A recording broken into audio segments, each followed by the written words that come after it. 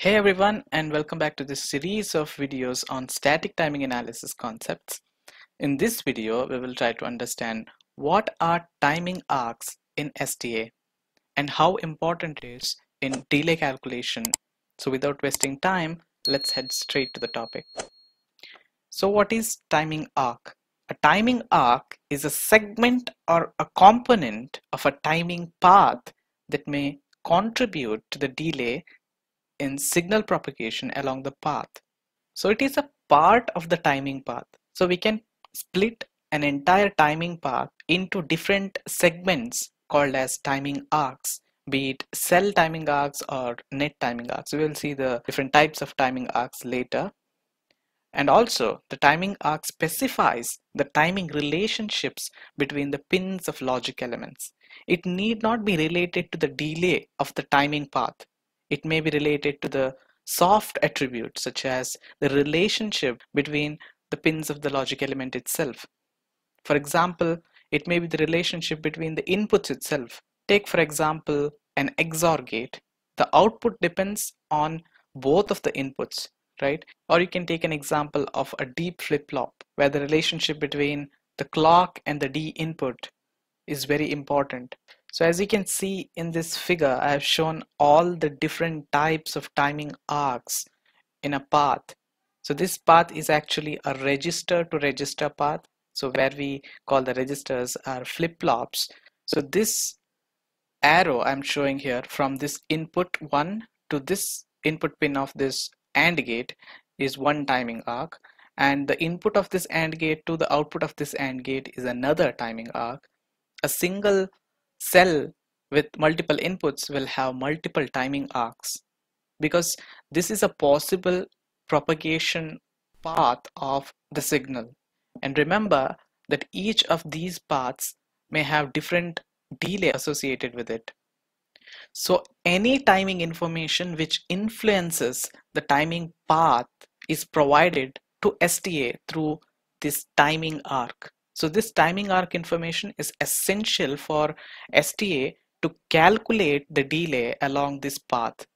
It should know how the signal propagates and whether it's rising or falling and all these information to calculate the total delay through that path and the worst delay in that path. So there are two major types of timing arcs. One is called as delay arcs. So these delay arcs are used for calculation of delay through the path. For example, take cell delay and net delay. For calculating cell delay, we use cell delay arc. For calculating net delay, we use net delay arc. The second type of arc is called as constraint arc. And this constraint arc is used to find the relationship between the different types of pins of a cell. We'll see more details about these arcs in the upcoming slides. Each cell can have multiple delay and constraint arc. It is not restricted that we can have only one delay arc for a cell or one constraint arc for a cell. The cell delay arc represents the propagation delay between an input and output pin of a cell. So if we have multiple inputs, it will be defined for multiple pins. Let's take, for example, these three conditions. The first one is a D flip-flop. For a D flip-flop, the cell delay arc is nothing but starting from this clock, ending in this output Q. So it's the propagation delay from launch of a data triggered by this clock to the output change. This propagation delay is called as the cell delay arc.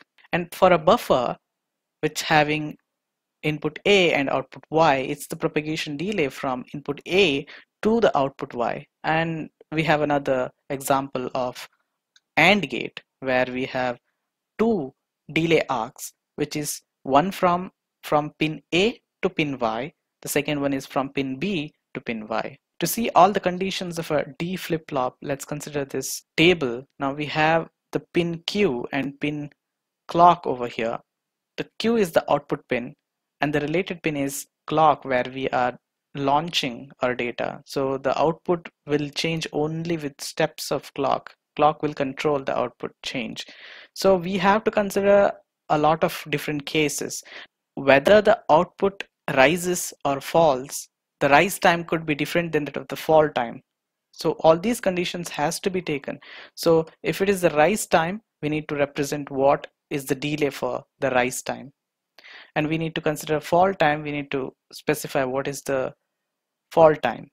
So these two are the slew conditions, also called as transition time. We can have two more conditions here. We can have propagation delay, which will propagate a low to high, and we can propagate. We can have a propagation delay, which is a high to low. For delay arc of a flip-flop, these conditions should be specified, and these conditions will be specified in the library file called .liberty file. So this will be extracted during delay calculation in static timing analysis. And note that there is no delay arc from D input to the output of the flip-flop. That is because D is not actually controlling the output variations. The only input which is controlling the variation in the output is clock. To show you how a delay arc could look like, this is just an example. We can see that the delay arc of an inverter. So you see that it has the rise time at the output Y, and it will be a function of both the input slew and the output load Y.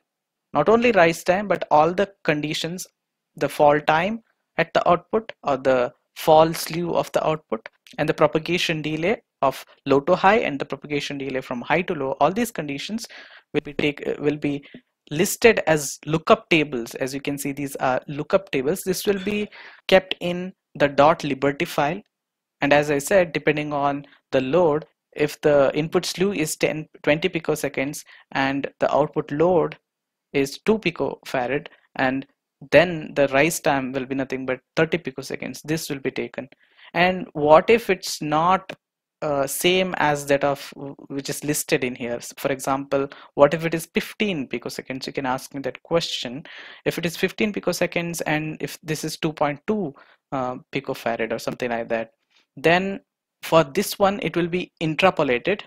There is a term in mathematics called interpolation, and for this one, if it is out of the table, then it will be extrapolated. So depending on that, the delay will be calculated. Next is the net delay arc. Net delay arc represents the delay due to the interconnect. It is as simple as that. Now you see there is an interconnect from this cell AND gate to this inverter. Now there is an interconnect which is connecting the output of this AND gate to this inverter. So the delay through that net is basically the net delay arc.